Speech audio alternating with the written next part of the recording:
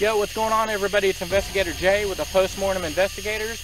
I'm coming at you guys once again, solo from Bullard, Texas, at the Killough Monument and Cemetery. Well, everybody, I just finished up my investigation tonight. I'll tell you what, it's a really cool place to come down here and check it out. I do recommend it. I took a lot of photos in the daytime and the nighttime. I even set up a trigger video. I'm looking forward to seeing what happened on that. I bet you guys are too. But anyways, I'll tell you what's going on in my personal opinion. People are coming out here and they're getting scared because it's out in the middle of nowhere. Obviously, I'm by myself and I'm doing just fine.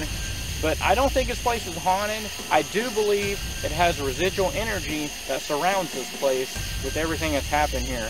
That's what I do believe what's going on. But anyways, that concludes this investigation. Until next time, we'll see you at the next haunt.